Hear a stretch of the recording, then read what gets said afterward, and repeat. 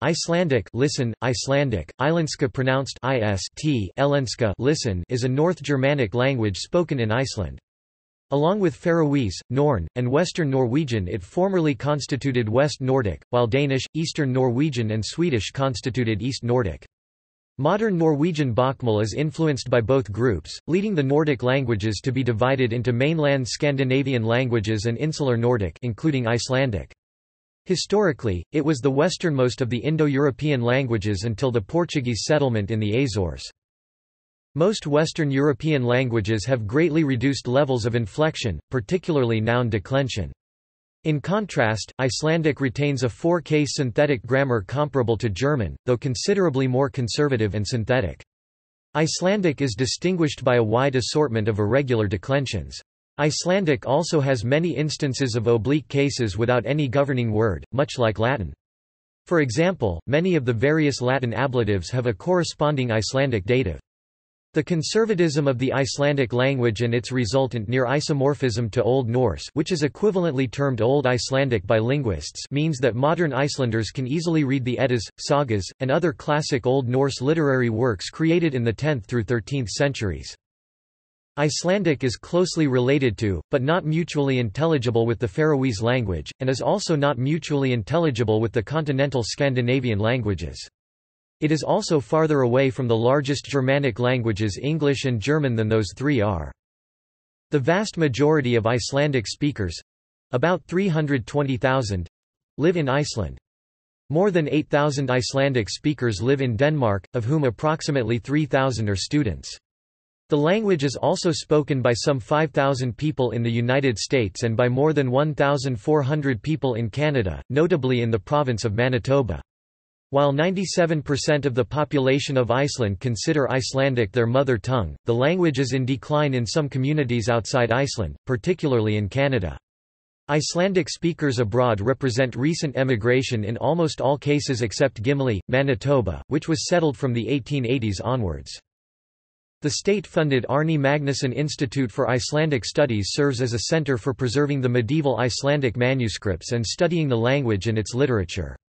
The Icelandic Language Council, comprising representatives of universities, the arts, journalists, teachers, and the Ministry of Culture, Science and Education, advises the authorities on language policy. Since 1995, on 16 November each year, the birthday of 19th-century poet Jónas Hallgrímsson is celebrated as Icelandic Language Day.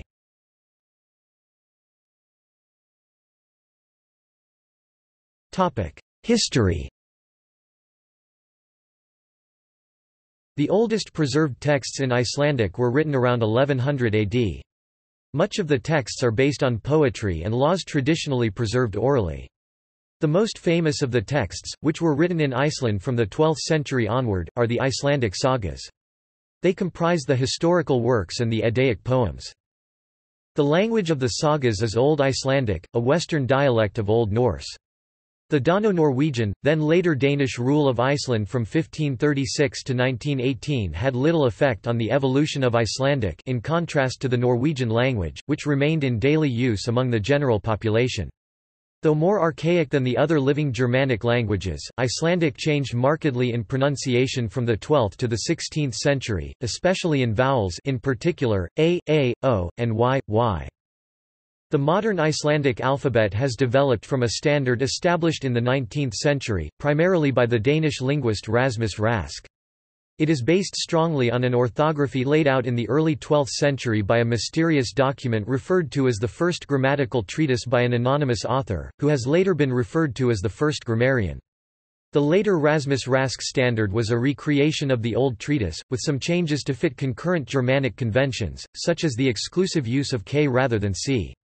Various archaic features, as the letter, had not been used much in later centuries. Rask's standard constituted a major change in practice.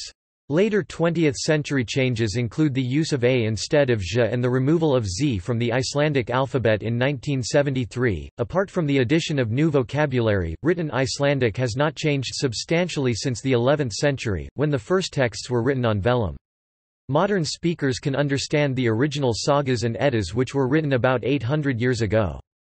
The sagas are usually read with updated modern spelling and footnotes but otherwise intact, as with modern English readers of Shakespeare. With some effort, many Icelanders can also understand the original manuscripts.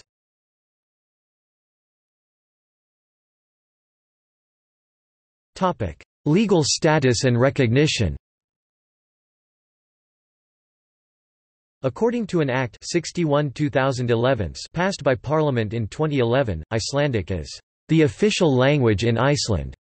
Iceland is a member of the Nordic Council, a forum for cooperation between the Nordic countries, but the Council uses only Danish, Norwegian and Swedish as its working languages, although the Council does publish material in Icelandic. Under the Nordic Language Convention, since 1987 Icelandic citizens have had the right to use Icelandic when interacting with official bodies in other Nordic countries, without becoming liable for any interpretation or translation costs. The convention covers visits to hospitals, job centers, the police and social security offices. It does not have much effect since it is not very well known, and because those Icelanders not proficient in the other Scandinavian languages often have a sufficient grasp of English to communicate with institutions in that language, although there is evidence that the general English skills of Icelanders have been somewhat overestimated. The Nordic countries have committed to providing services in various languages to each other's citizens, but this does not amount to any absolute rights being granted, except as regards criminal and court matters.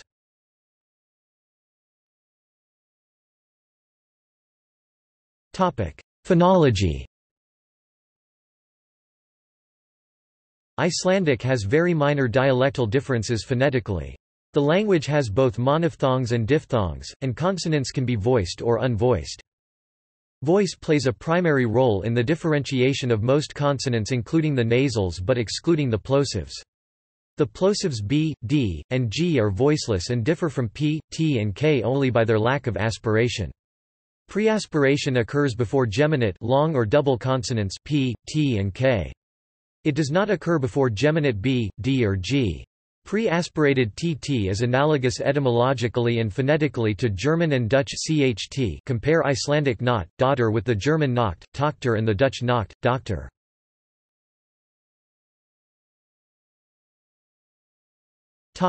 Consonants. N, ntt, are laminal denti alveolar, s, is apical alveolar, theta, are alveolar non-sibilant fricatives, the former is laminal, while the latter is usually apical. The voiceless continuants, fs theta cxh, are always constrictive fs, th cxh, but the voiced continuants, v, j, are not very constrictive and are often closer to approximants, eth j, than fricatives v eth. The rhotic consonants may either be trills r, r or taps, depending on the speaker. A phonetic analysis reveals that the voiceless lateral approximant l is, in practice, usually realized with considerable friction, especially word finally or syllable finally, i.e., essentially as a voiceless alveolar lateral fricative. Scholten 2000, p. 22 includes 3 extra phones, l, l. A large number of competing analyses have been proposed for Icelandic phonemes. The problems stem from complex but regular alternations and mergers among the above phones in various positions.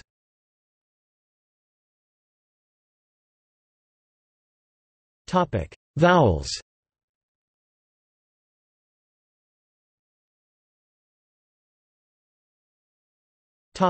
Grammar.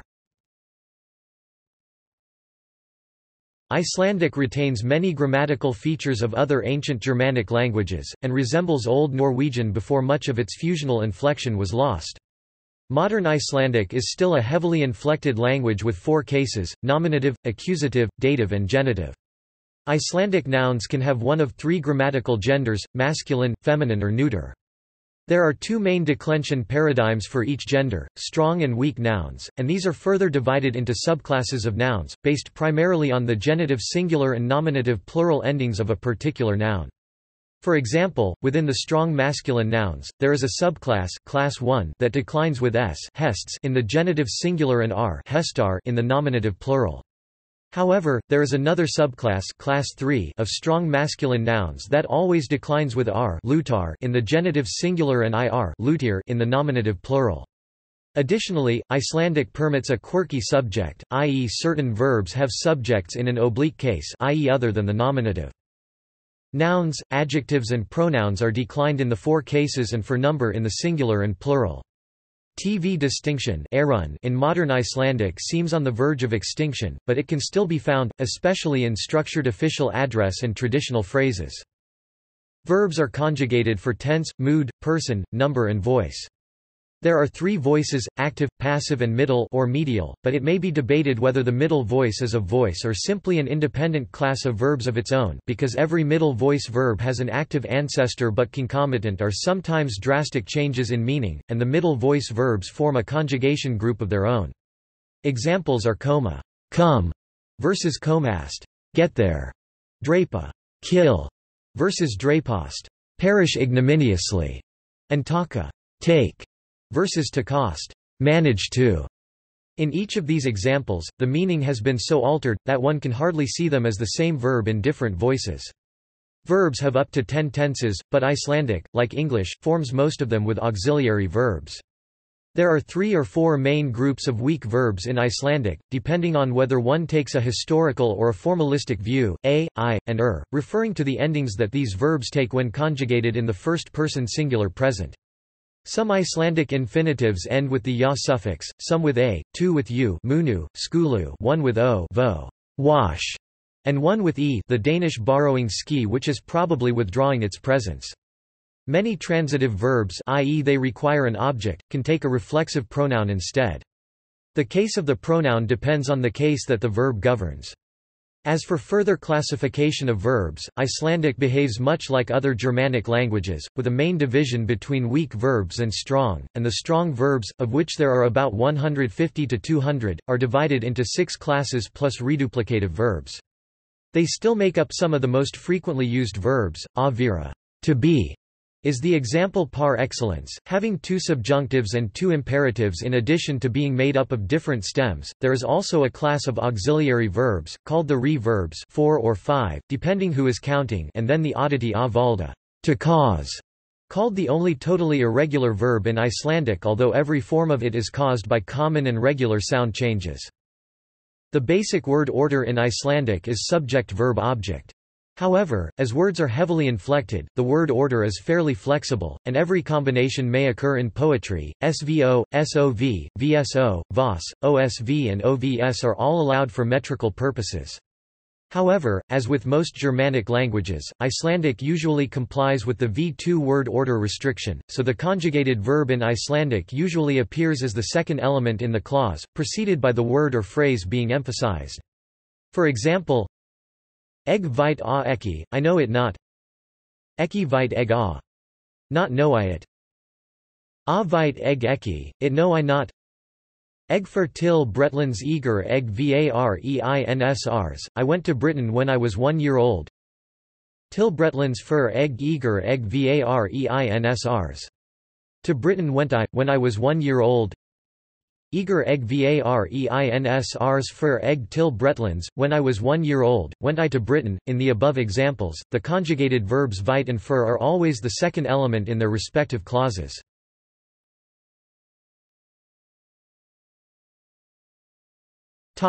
Vocabulary. Early Icelandic vocabulary was largely Old Norse. The introduction of Christianity to Iceland in the 11th century brought with it a need to describe new religious concepts.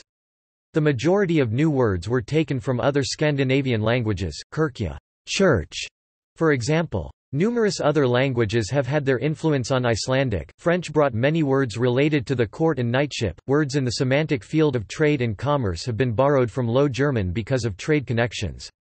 In the late 18th century, language purism began to gain noticeable ground in Iceland, and since the early 19th century it has been the linguistic policy of the country. See linguistic purism in Icelandic.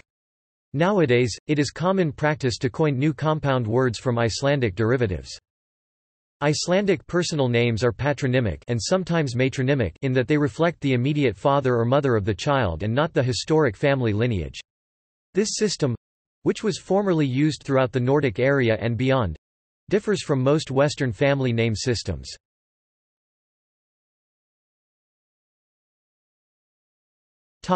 Linguistic purism. During the 19th century, a movement was started by writers and other educated people of the country to rid the language of foreign words as much as possible and to create a new vocabulary and adapt the Icelandic language to the evolution of new concepts, thus avoiding the use of borrowed neologisms as are found in many other languages. Many old words which had fallen into disuse were recycled and given new senses in the modern language, and neologisms were created from Old Norse roots. For example, the word rafman, electricity, literally means amber power, calquing the derivation of the Greek root elektr from Greek electron, amber. Similarly, the word simi, telephone, originally meant cord, and tolva, computer, is a portmanteau of tala, digit, number, and volva, sires.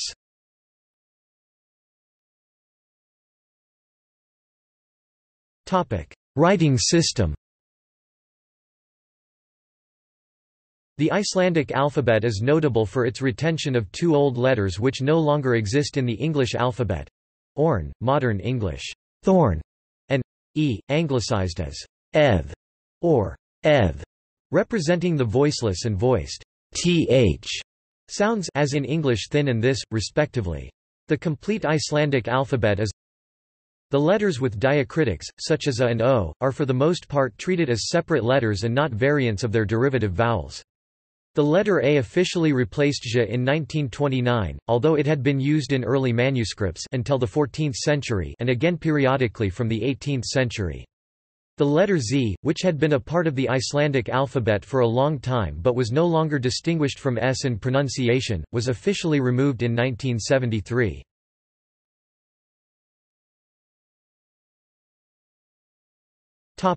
Cognates with English. As Icelandic shares its ancestry with English and both are Germanic languages, there are many cognate words in both languages, each have the same or a similar meaning and are derived from a common root.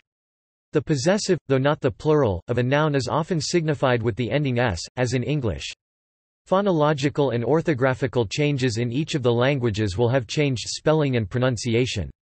But a few examples are given below.